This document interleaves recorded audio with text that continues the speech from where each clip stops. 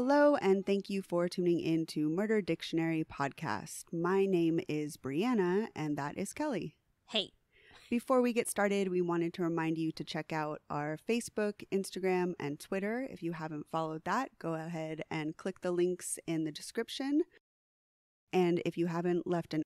Finding the right pros for home projects can be tough and spark a lot of questions like, how do I find a pro who can help? Will they do a good job? Will I get a fair price? That's where HomeAdvisor can help. From leaky faucets to major remodels, HomeAdvisor connects you to the right pro for the job in seconds and even helps you get a fair price. Read reviews, check project cost guides, and book appointments. Go to HomeAdvisor.com or download the free HomeAdvisor app to start your next project. iTunes review, we would appreciate those too. We read those at the end of the show, so if you left one, definitely listen at the end and we will say thank you. And cry. Yeah, probably. In the description for this episode, you will find links to the research material that I use for this episode, as well as resources for victims. There will be links to domestic violence resources, child protective services, suicide hotlines, mental health resources, etc. will be in the description. Cool? Cool. And then the last thing before we get started is there's also going to be a link to our Patreon, and we have a few more people on Patreon that we want to shout out this week. What? So we wanted to say thank you to Layla, Kim, and Darby for their support on Patreon. Thanks so much, you guys. Thanks, guys. And I think that's pretty much it. We can get started. Cool. So you want to kick off story time? Yes, I would love to. All right. So Kimberly Hill lived in Corpus Christi, Texas, with her 2 teenage children. Kim was a 50-year-old hospice caregiver and, by all accounts, a very kind and loving mother. Her daughter Desiree Hill had inherited her mother's pleasant disposition and kind-hearted nature, but her 18-year-old son, Kevin Davis, seemed to be the opposite of his mother and sister. Kevin struggled with depression and dark thoughts with some behavioral outbursts. Kevin would later admit that he was prone to having violent fantasies, with some of them even about his mother and sister. Dude, no. No? Yeah. Dude, knock it off. By 2014, Kevin was frequently talking about his depression and suicidal thoughts. I would think that's a good thing for most people. Like, talk about it. Get it out. You know? And then but I don't think it helped. No, rat that person out. Are you supposed to be like, hey, Kevin's getting really fucking weird? Well, if he's talking about his depression and suicidal thoughts, then maybe he would get help, you know? Yeah, I mean, it would help him to process it. He's talking to the wrong people, probably. Someone's like, yeah, that's nice. It's like, hey, bro, shut up. Yeah. I don't want to hear Don't about be a your pussy. feelings. Yeah. He needs to talk to the right people. Yeah. We'd be like, oh, Kevin. You got to say no homo after stuff like that. I have depression and thinking about killing myself. I'm real sad, guys. No homo. Then maybe his bros would have taken it more seriously. Lesson learned. His mother was heartbroken and would try to be loving and supportive of her son. Kim would remind Kevin that he was just a teenager with his whole life ahead of him. Since Kim worked hospice, she dealt with people fighting for their lives, and she had trouble fully understanding why Kevin did not want to live. I mean, I would feel like if I worked in hospice, I would understand more than anyone why people would want to die. Yeah. Because that's a crazy job. I could never do that. No. That's so depressing. Yeah, and it smells weird. It's all that piss smell just makes me want to die. No, but I mean, I don't know. I understand it's her son and he's so young and whatnot. But if I'm a hospice worker, You know, she's probably just done by the end of the day. She just gets home and she's like, don't fucking talk to me, Kevin. I smell like old cheese. Martha puked on my leg. And Johnny died. Okay. Oh, school was hard? Tell me more about math class. I smell like geriatric sponge bath. When he had particularly low moods, she tried to talk him out of it to the best of her ability. It is unknown if Kevin ever spoke with a therapist or received treatment from a psychiatrist. Yeah, I could not find any information on him seeing a counselor or anybody at any point. And it seems like it was an issue for most of his life that he struggled with his mental health, but didn't seem like he saw anybody. Yeah. In March 2014, Kevin came to his mother, Kim, proclaiming that his life was over. Kevin told his mother that he was bored with living and said he was, quote, weary with life and hated other people. You know when someone uses the word weary, they're serious. Yeah, serious. I'm so weary, Mom. You're a teenager. Stop talking like you're 82. I'm going to stop working at the hospice place. This is your right. You're picking up weird words. Then Kevin asked for permission to kill himself. Kim was very upset, but had no idea what to do. What do you mean no idea what to do? Now call someone. I know. It's always easier in hindsight. And yeah, but it's weird that she reacted the way she did and just kind of shut down, especially as someone who's in the healthcare field. Yeah. I feel like she would have gotten her son more help, but also maybe there's this kind of panic that sets in when it's your kid. Yeah. It's so different and you're so invested that you just are at a loss of what to do. Yeah. I don't know. But I'm just kind of giving her the benefit of the doubt. I'm going to tie my kid to the bed and then I'm going to cover everything in bubble wrap for hours. You're suicide proof. I wish that worked for my depression. Maybe I'll have like my kid like build it with me, so then by the end they'll know that their life has purpose and meaning and they won't want to kill themselves anymore. I just gave you value and made you mental illness proof.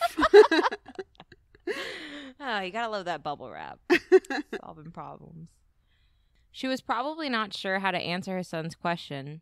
Then she decided to tell Kevin that she was sad to hear that he felt that way, but she couldn't control him or make decisions for him. I don't exactly know what she was getting at with that response. She just said, word up. Right? It's like, you do you. What kind of response is that? Like, what? I can't stop you. Yeah. That's nice. a little strange to me. Damn. I just don't get it. Yeah, not from a mom. Like, I can understand, like, another teenager that's kind of depressed, doing their own, involved with other stuff, but she's the mom. She's supposed to be able to help with situations like this. Yeah, it just seems like she would have a better grasp on what to do for her son. Like, I can totally understand another teenager, someone that's really young, but not the mom. How about you just say, hey, don't do that? Not like, right? Oh, I'm sorry you feel that way. You're grounded. Yeah. Yeah, I don't know. It's just confusing to me. You want to get ice cream or something? Like, I don't know what you would tell your Sounds like it's time for a 31 flavors run. Yeah, exactly. You feeling some Ben & Jerry's? Who needs some chocolate chip cookie dough? You want a waffle cone? Somebody needs some sprinkles. Exactly. They're exactly like Prozac. Fuck that. I'd rather have 31 flavors than Prozac any day. This answer upset Kevin, and he decided to act out the ideas he had been fantasizing about for quite a while. So I'm pretty sure that no matter what she said, he was gonna. Yeah, he would have lost it. You know what I mean? Yeah. There's something that tells me that he was just planning and plotting and kind of heading in this direction the whole time. I don't know. Unless he went to 31 flavors, then shit it could have stopped it. Could have been different. Name one time chocolate chip cookie dough and fix everything. I'll wait. First, he grabbed a cord from his video game console, came up behind his mother as she sat on the couch watching TV, then used the cord to choke her. Kim was fighting hard, and apparently Kevin felt this was taking too much energy or effort, so he went into his mother's bedroom and retrieved a hammer. As Kevin opened the bottom drawer of his mother's dresser to get the hammer, he could hear Kim hysterically screaming. So, why is there a hammer in the bedroom? Okay, proceed. For nasty times. I roleplay as a construction worker. Right? Check out this tool belt. Yeah.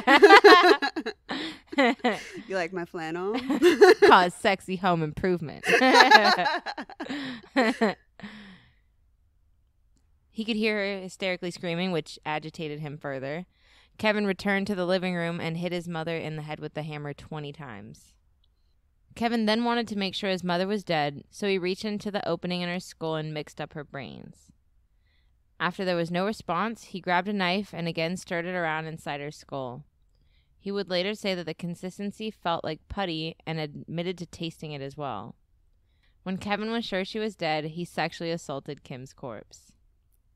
Ew. That's really crazy. Like, I feel like there's way more building up to that.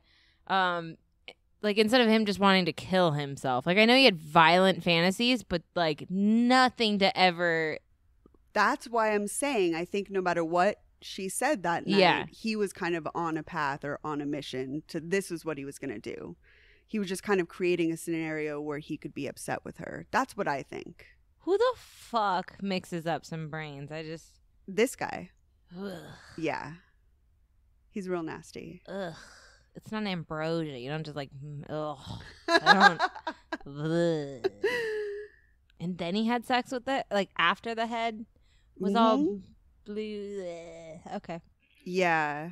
And I don't remember seeing information about him covering up her head either. Because there's a lot of necrophiliacs that will kill someone and then basically cover up where the wound is. Then there's other ones that will actually enjoy the site of the murder, like the actual wound that killed the person. Yeah, like and have it seems sex with like the wound. he was into that. He was into the wound. Yeah.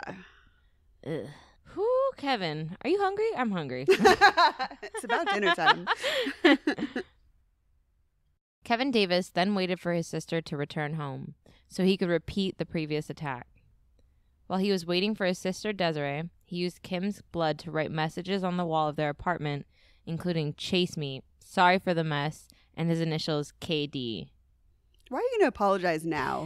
Sorry for the mess. Jesus. It's not like it's a house party. You killed a person.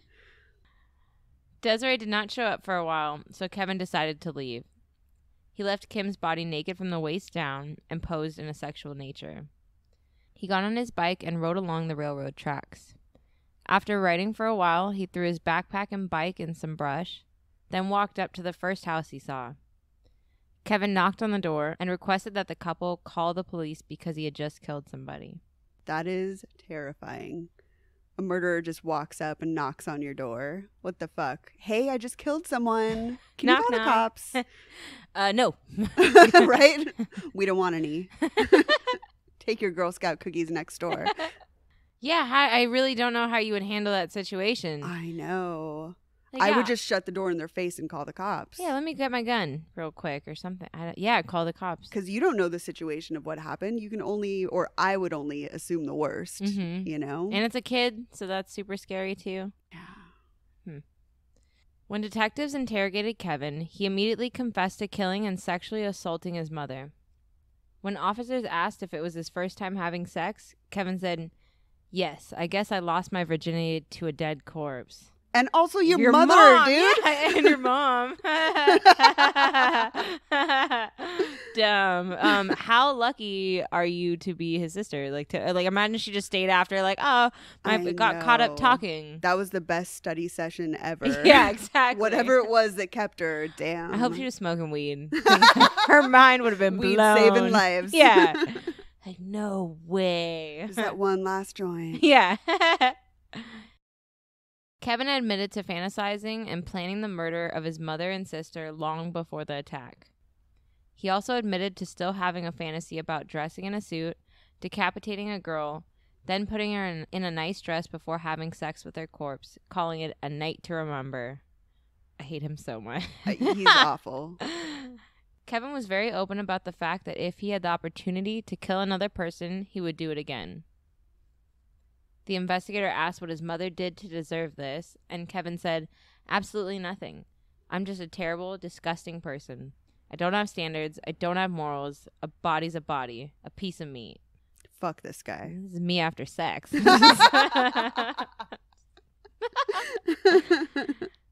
Detectives were concerned that he may be mentally ill or insane, but Kevin insisted that he was sane, not mentally ill, and knew what he did.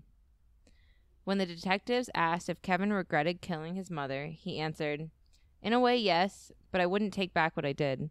I did love her in a way. In a nasty kind of way." Right. The wrong kind of way. Jesus. Please don't love your mom like that, bro. Please. Loved all over her face and her back. I just don't... You left a lot of love all over. Yeah. Mom, let me wipe that love off your face real quick. Oh, Sorry. no. Okay, I'm done. Okay. Wrap it up. Don't leave your love everywhere, dude. I think he has to be insane, right? Because You would think so, but he mixed up the brains. yeah, that's And what then- you would think, but that's not what legally happens. He did like when you know Little when you're taste test? when you're baking cookies and you lick the Just spoon. a little bit of the batter. Yeah, he just licks some of the. Medical experts determined that Kevin was fit to stand trial and had no mental or psychotic issues, although his behavior throughout the trial was odd. Kevin pled guilty to the murder and turned down a 60-year plea deal from the prosecution team. During the trial, the prosecution played Kevin's taped confession from the night of the murder. Jurors cringed and covered their faces when the video showed Kevin telling detectives that he had once choked and drowned a cat, then performed a sexual act with its remains.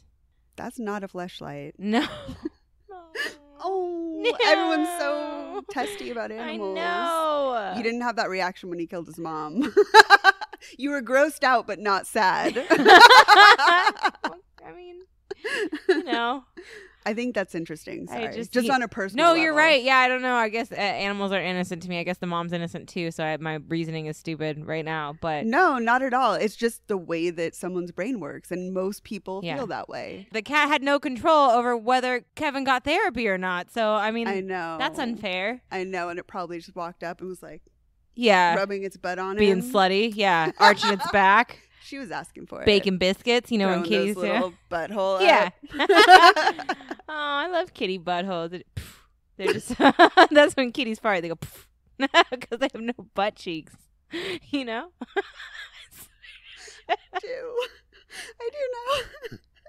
You're looking at me like you do know because you kitty fart all the time. Do you?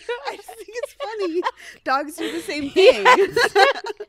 Except for their buttholes are less exposed. Usually there's like a little bit more on there. Yeah, that's true. Poor cats. They're just so naked. Just clean buttholes. Dogs, not so much. Yeah. Okay, back to the story. Sorry. Buttholes come up a lot. A lot. We are the Butthole Podcast. Okay.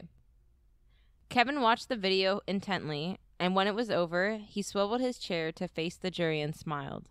He's such a creep throughout this whole thing. Ugh. I hope the jurors were all cat people. Like, right. Disgusting. Just wearing kitty sweaters in the jury box. Just holding up like little bub hats.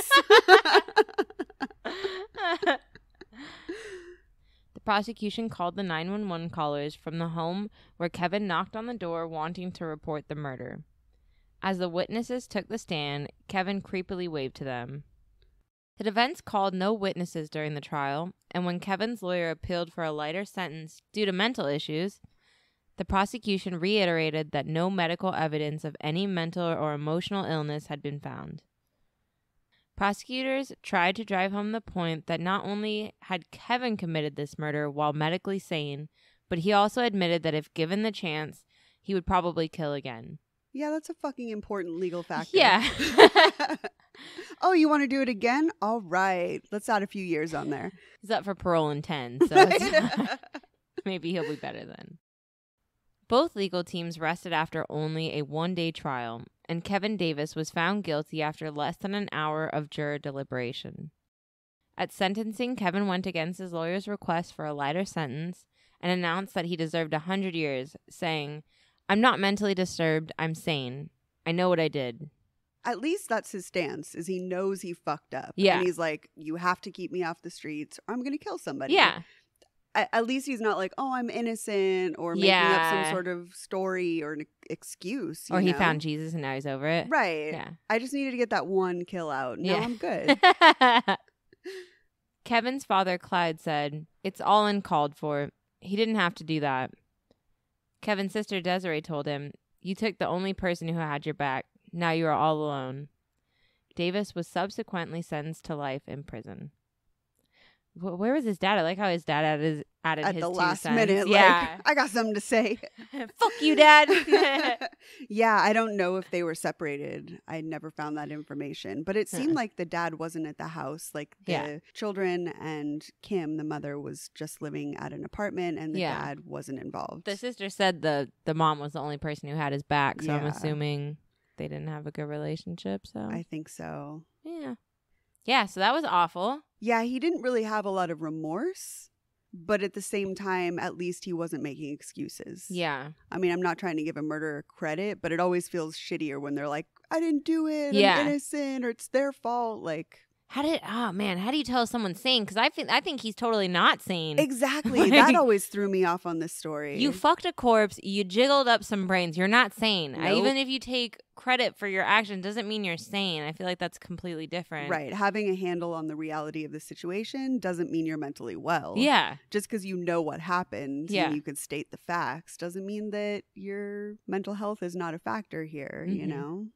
Plus, he looks kind of like a weasel-faced rat or something. That's not good. Is it the teeth or the nose? There's something about, he just got a rat face. Is he constantly eating cheese? It's got to be that.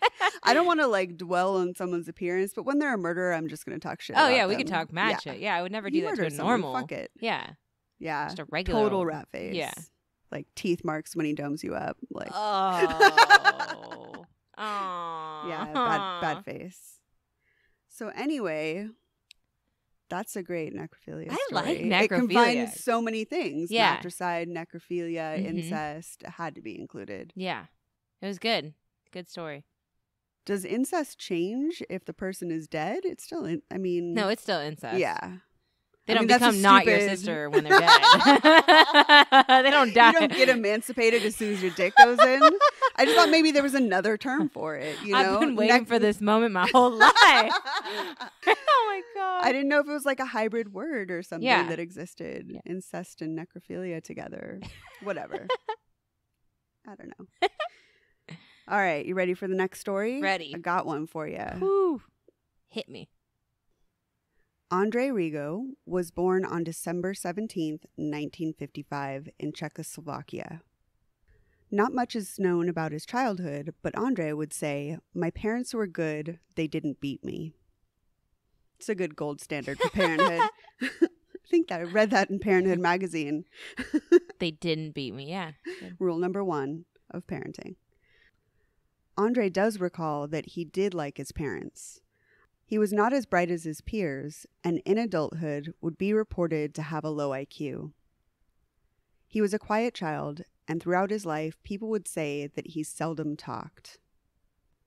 His father was a criminal, and after being arrested, Ondrej was sent away to an orphanage with his siblings. His father would later be killed while attempting to rob a house, and his mother passed away after being struck by a car. Wow. That's I know. shitty. Yep. Good way to make a necrophiliac. Yeah. A lot of the ones that we talked about, I feel like both their parents died while they were young. Wasn't that common? Like, who was it? Earl Nelson? Or I feel like it's kind of a theme. No parents, no Yeah. rules. Party. Military service was compulsory in Czechoslovakia, so Ondrej joined the army. During his military service, he met and married a woman. But when he returned home from his time in the military, his new wife started getting very jealous. Isn't that the opposite? You would think that long distance is harder, and then when someone comes home... Well, I guess if he's in the military and it's mostly men, maybe she wasn't tripping. True. Yeah. She's like, who you gonna fuck? Right? I mean, a hole's a hole, Yeah. Actually, true. you know? Jail and military, Same a lot of thing. fucking... God, keep talking hot. Hot. God, community showers. I know, right? A lot of rope snapping and anal. Oh.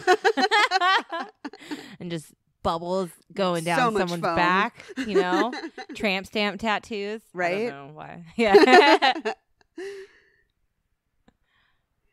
This began to cause a lot of tension in their marriage, and eventually they split up. Ondrej was married a second time, but little is known about his second wife. Usually it's the opposite, like the starter wife nobody knows about. Yeah. Then they divorce, and then there's this just... The Hot, young, crazy, the crazy. hot, young, crazy one. Exactly. He took up the trade of being a gas man and began working with heating systems. Gas, man. And it sounds like a flatulent superhero. It reminds me of Dumb and Dumber. He's like, the gas man. He's like, how does he know I got gas? Stupid. I think we were at just the right age to just get that awful, Yeah. awful humor. It's so good. It was perfect for us. He was employed by a local newspaper, then 2 hospitals, eventually ending up working at the Hotel Carlton in their heater room. He's a regular old jack of all trades. He just kept moving to one place to the next, you know. Ondrej had been arrested 11 times before he progressed to murder. Like his father before him, Ondrej also supported himself through burglarizing homes. In 1989, he was also arrested for forging a passport, then attempting to flee Slovakia to Germany and Austria. He was captured and sentenced to a prison time for the forged passport and attempts to flee the country. Once he served his time for fleeing with fake documents, he used a fake passport again. This time, he actually made it to Vienna and obtained yet another fake passport, then to Munich to meet up with his brother. Awesome.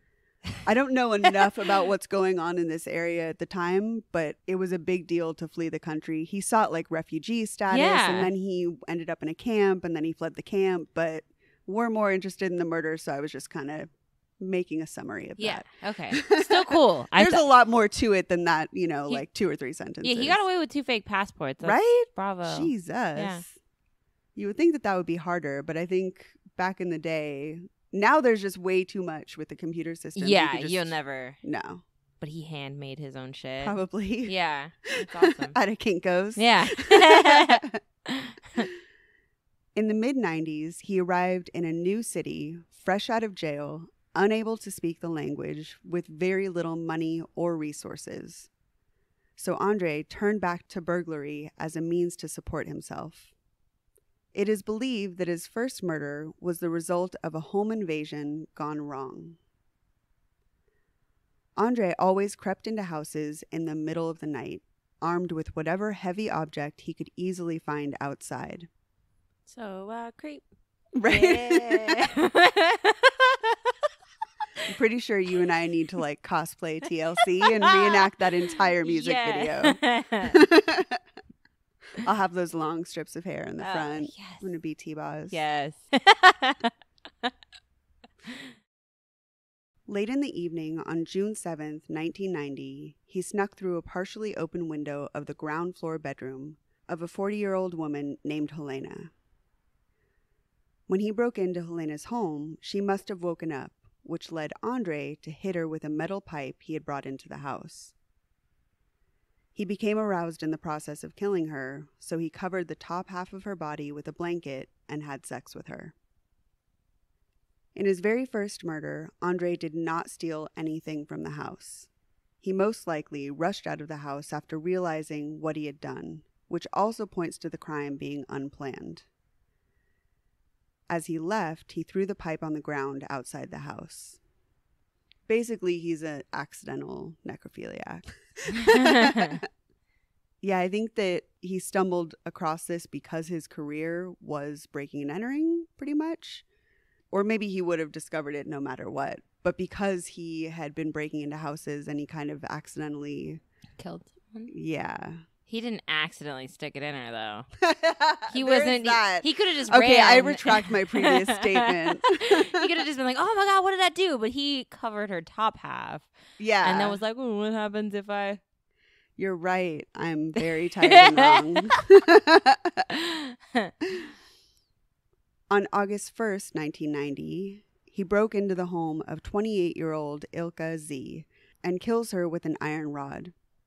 I forgot to mention that the victims, they don't have last names provided. Mm-hmm. So a lot of them are first names and last initials. Okay. So don't think that I'm just like not representing the victim. That's actually the information that's out there has their last initial. Okay. Anyway. What did he kill the last one with? An iron rod. When we're dealing with necrophilia, I feel like that's inappropriate. True story. Death by rod. No. Sorry. After death by rod. First I murdered you and then I'm going to murder your pussy. In that order. Yeah. Oh, I feel bad. I can't even laugh at that. I did. I know, it's awful. After she succumbed to her injuries, he stabs a screwdriver into her neck, then has sex with her body. He then covers her, rummages through the house stealing jewelry and money before fleeing the scene. So the first one, he wasn't comfortable enough to actually burglarize the house. Yeah. This time he burglarized and he stuck a screwdriver in her neck. Right? Escalate much? Mm-hmm. The murder weapon is left inside the victim's home along with a men's sock. Like Cinderella? Shut up. Exactly like he's the Cinderella of murderers. He had to be home by 12. Before his carriage turned into a pumpkin. Oh, no. Oh, man. German police suspect that the murderer used a sock instead of a glove to prevent leaving fingerprints at the scene. That hunch ends up being right and becomes an important clue in the investigation. I thought he just like sock puppets or something. Did the sock have googly eyes? We're like, we're looking for a suspect who has the worst smelling feet. We know one thing. Possibly. After 2 crimes in the area that were extremely similar, the police determined it is the work of the same man. They found another sock, though, huh? Sorry. Just a trail of socks. Ondrej would continue this spree in a series of murders that would be almost identical. Ondrej's MO would include the sock gloves every crime, as well as the use of a heavy weapon that would be easily available on his way to commit a crime. The detectives would find cigarette butts left outside where Ondrej must have smoked and watched the house before breaking in. All of the victims would be sexually assaulted post-mortem, with some of the women even also being mutilated. So much DNA left around. I wish CODIS was around. This is like late 90s, you said, right? Yeah. Yeah, almost. It's in the early 90s early at this 90s, point. Okay. Yeah. It's so close. Plus, they didn't have us to let them know that they need to get evidence everywhere. Yeah, I mean... That's obvious. The home would always be robbed of valuables, and the murder weapon would be left at the scene. After committing 2 murders in Germany, Ondrej travels to Amsterdam to be closer to his sister, Helena. On the evening of September 27, 1990, he breaks into 56-year-old Maria W.'s home and beats her to death with a 12-pound cobblestone. Ondrej removes the victim's clothes and violates her corpse.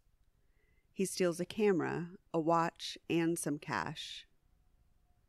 In the kitchen, he found a bottle of Slivovica, a plum brandy, and drank it before fleeing the scene. Later in court, one of the witnesses would testify that this is one of Ondrej's favorite drinks. Yeah, I'm really into plum brandy. I don't know if you have it here, but it's kind of my drink. I feel like that's a douchey thing to drink. Plum brandy. Yeah, exactly. The day after this murder, Ondrej relocates again to Bratislava. Once he arrives at his destination, Ondrej begins the next leg of his murder tour at a retirement home on October 6, 1990. He murders 88-year-old Teresia R. while she is asleep in her retirement home bed. This time, Ondrej did not bring a weapon and only used his fists. It is unclear if he did this on purpose or was simply unable to find a suitable weapon. The retirement home staff reported that prayer books, a rosary, and some cash was missing from her room. Yeah, the security guards were missing that night, too. Seriously, you have a whole staff, wouldn't you? Walked right in and killed an old lady.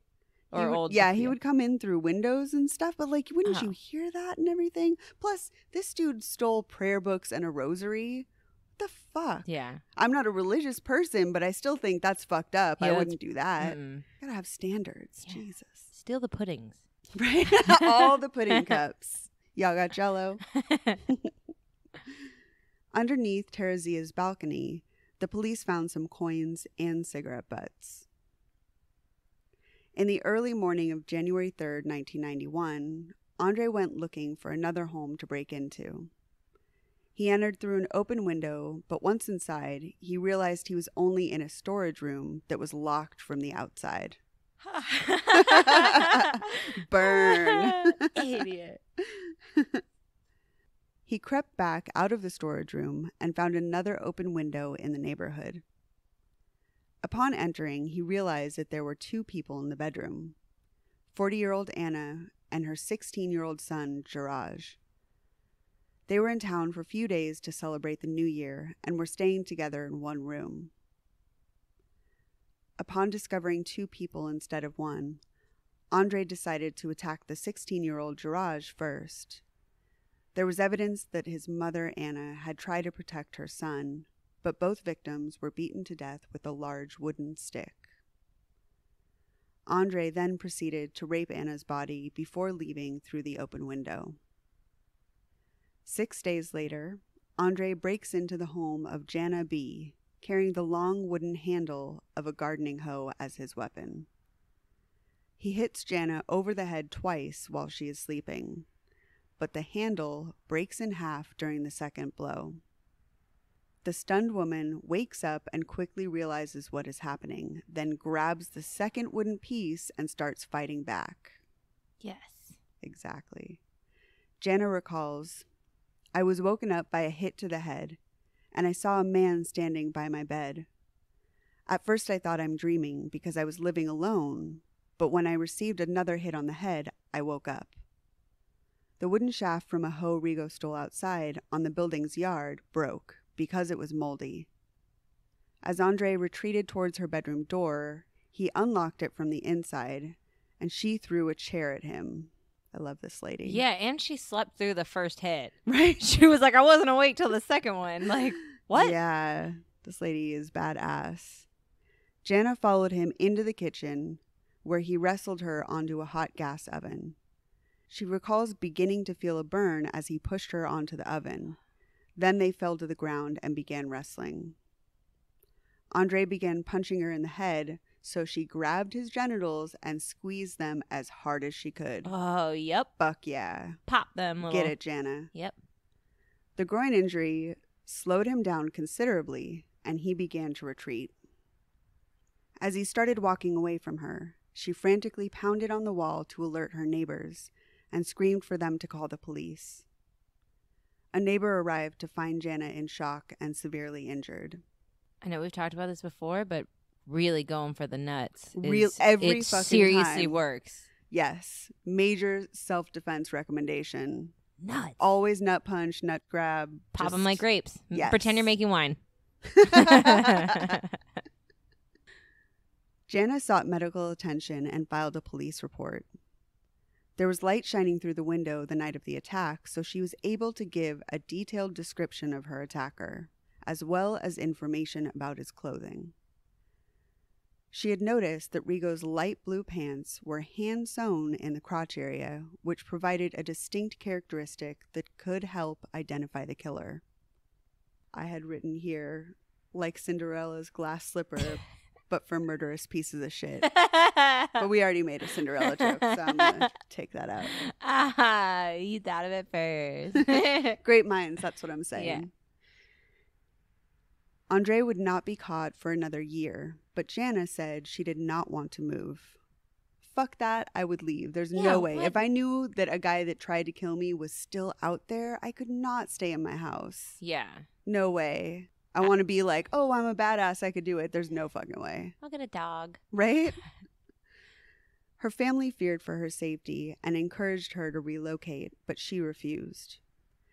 Jana feels she is not traumatized by the attack, saying, Ondrej Rigo is not interesting to me. I have no trauma from him.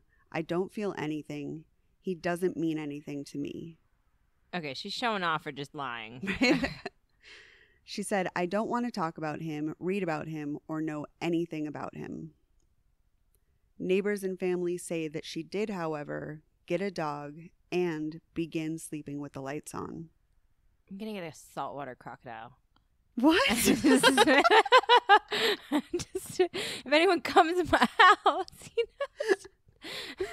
Yeah, That'd totally. be cool. It does make sense to me. It's a little nuts, but it totally makes sense. We could get a moat. Nobody and fucks then... with a crocodile. No, absolutely not. Yeah. And a lot of times they're just really still and you don't even notice You don't even that know they're it's there. yeah. And then Until you're too close. Yeah. And then It's snap. too late. We can get a moat and get like 10 of them. And have a party. How are we going to even get out of the house, though? We don't need Are to. they going to be friendly with We us? could just- You can't tame a crocodile.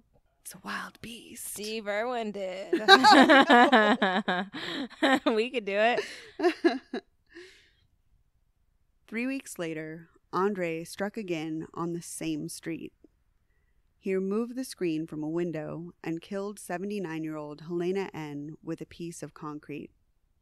There's a lot of Helenas in this story. Yeah. This is like the third one. One's his sister, but still. That's crazy that he went on the same street. So her being afraid with the know. lights on and the thing, it's totally like rational. Like Exactly. he's right there. He didn't even go down. Like I would be scared. I'd be fucking scared if I heard. Terrifying. Yeah. Then on July 14th, 1991, 22-year-old Henrietta O. was attacked after leaving her window open to let cool air in on a warm summer night. Henrietta's grandmother was sleeping in another room of the residence, but was almost deaf and didn't hear anything. Rigo smashed Henrietta's head, raped her, robbed her, and left her for dead. Henrietta survived for 18 days, but eventually died of the injuries she sustained during the attack. No, and she was like, oh, okay, like outside. I thought no one checked on her for 18 days and she's just there. No. Okay, thank God. Sorry. No, that's like my worst Awful. nightmare. Yeah, that no one gets me and I'm just on the floor listening to fucking shit go on outside. I know. That's terrible. Yeah, no, they discovered her and took then- her. They tried to save her. Oh, It just that didn't sucks. work. I know. And especially her poor grandmother, Yeah. knowing that she was just in the next room. Yeah. So sad. On March 4th, 1992, Ondrej went on a date to the movies with his girlfriend. After the movie, his girlfriend believed that the pair were going to return home together. But while they were walking home, Ondrej suddenly announced that he needed to take care of something. He quickly hopped on a trolley and left his girlfriend alone in the street. He popped a necro boner and bounced. Right? Ugh. I gotta go take care of something. Yeah. I would be so pissed. You know what sucks is that, I'm assuming he's having sex with her. She's like Eskimo sisters with like 3 dead girls. I know. That's not okay. Yeah. That sucks. Mm-mm. Sloppy seconds with some corpses. It's like that whole let me smell your dick thing, but then when you smell it, you're like, that's not what I was. Dick. Yeah, exactly. Like, I thought it was going to smell like fish, but it smells like dead person. Yep. Ugh. Oh, God. Eskimo sisters. Now I'm really hungry. Yeah.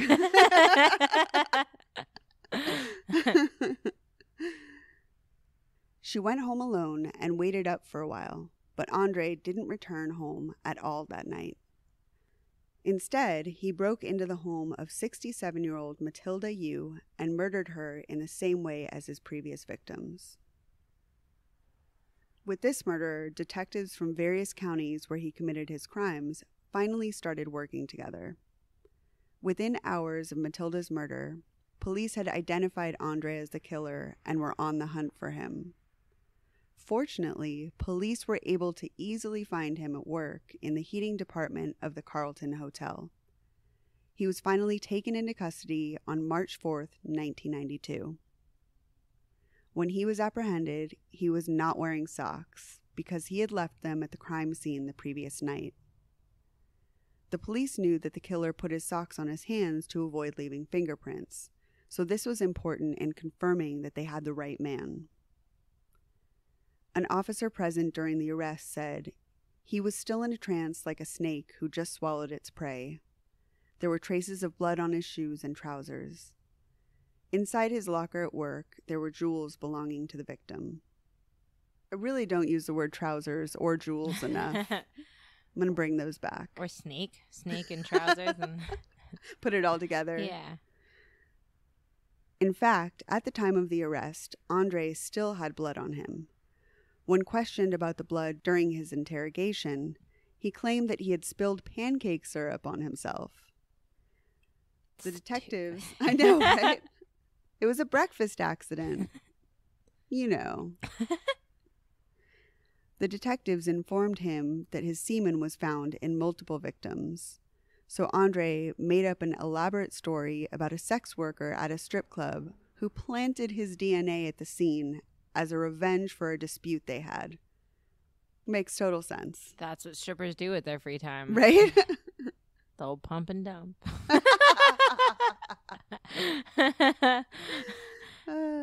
Pump it from him and dump it in a dead. Oh, man. You're just trying to incorporate our new favorite phrase, pump and dump, into this episode. My favorite.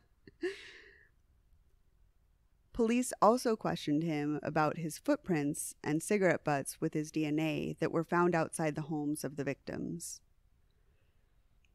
Ondrej claimed it was purely coincidence that he had been in the area of the murders and that he had often went to pee in the bushes of people's yards.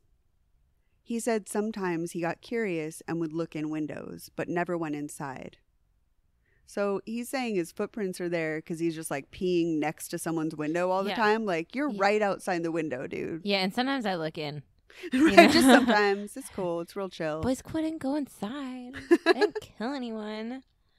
I just walked really close. I hate when murderers do that. Just like, I mean, yeah, I was there, but I didn't murder them. Like, what the fuck is that? You just put yourself. That's just so crazy. Who thinks that works? That's so weird. It's definitely not every lawyer ever.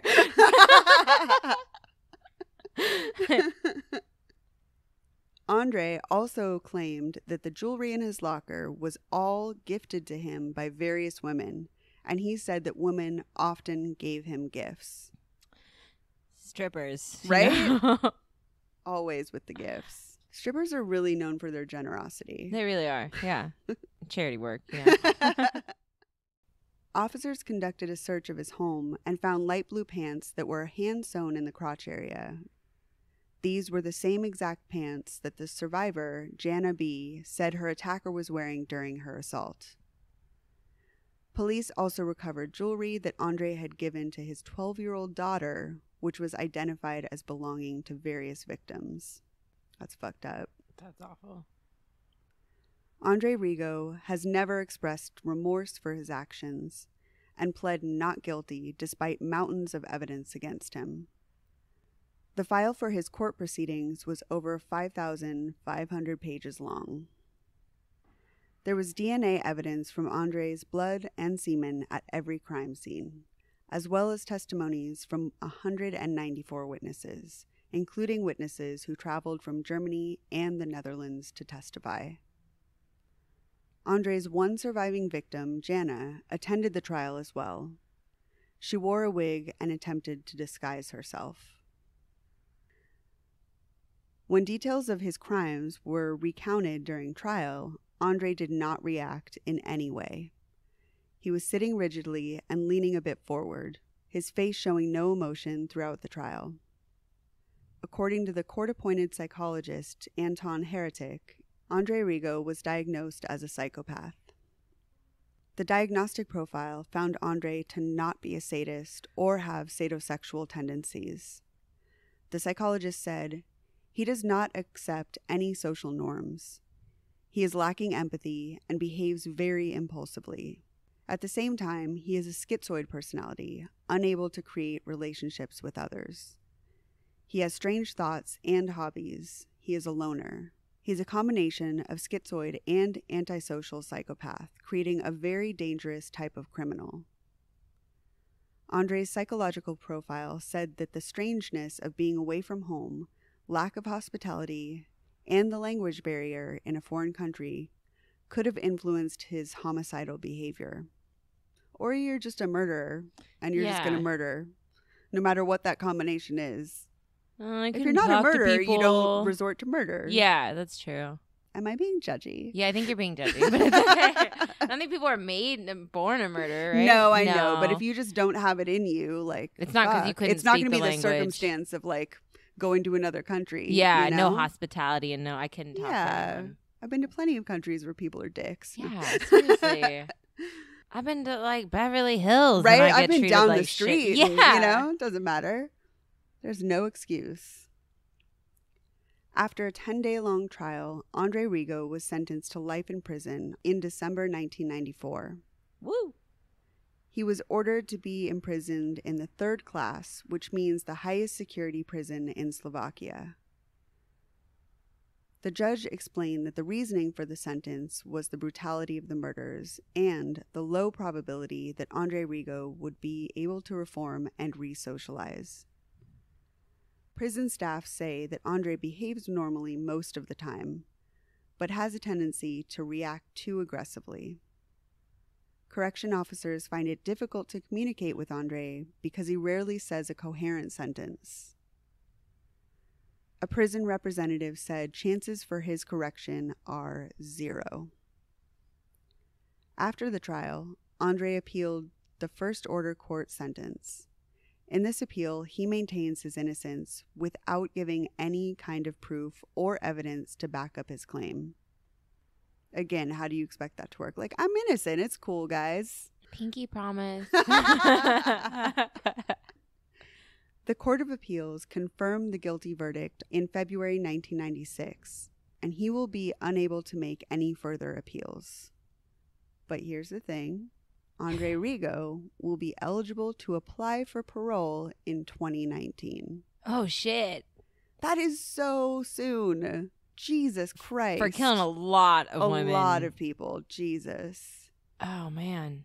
I know. Should we write a letter? I don't speak Czech or Slovak. I don't speak Czech, so I don't speak anything really. I barely speak English. Let's draw pictures. Just like a heavy cobblestone and a dude with a boner. Yeah. And just like bars in front of him. Necro boner. We could have a big arrow. No, like a big no thing through the necro boner. / necro boner. Yeah. That is so nuts to me that he's going to be out so soon. That's only, 25 years-ish until he's up for parole. Like, that's such a short sentence. You killed 9 people. That's short for one person. Right? Like, that's nuts. So if you do your murdering, do it in Slovakia. Right? Now you know where to go on your murder vacation. Cool. That's it for necrophilia. That was a lot of fucking. That was a lot of fucking. A lot of fucking. A lot of dead people. Yeah. Yeah. So next week, we'll move on because I can't handle any more necroboners. No? Okay. I'm done with that.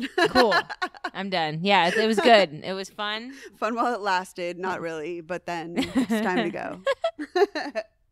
So thank you guys for listening to another episode. If you haven't already followed us on Facebook, Instagram, and Twitter, go ahead and head over there and do that. Please leave us a review if you haven't on iTunes, and make sure you hit the subscribe button.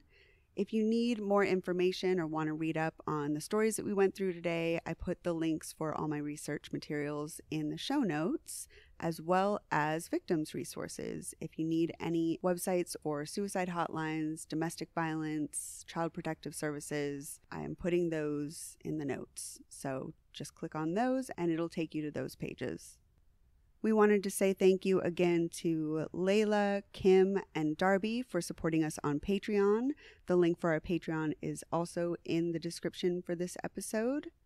And I think we'll skip, because it's a little bit late, we're going to do our iTunes reviews next time. Okay. Cool? Yeah, you want to go? I know it's your favorite time. It is my favorite time, but we're going to put it off, and it's going to be doubly good next time. Yeah. I promise. We could just cuddle now. Cause we could after we fuck, after we do the death box, we can go cuddles. Let's go play spoon. I want to be Big Spoon. Oh, that's perfect. I'm always Little Spoon. You notice. Perfect. Thanks again for listening. Yeah, thank you. Bye. Bye. And now, a thought from Geico Motorcycle. It took 15 minutes to take a spirit animal quiz online. Please be the cheetah. Please be the cheetah. And learn your animal isn't the cheetah, but the far less appealing blobfish. Oh, come on. To add insult to injury, you could have used those 15 blobfish minutes to switch your motorcycle insurance to Geico. Geico. 15 minutes could save you 15% or more on motorcycle insurance.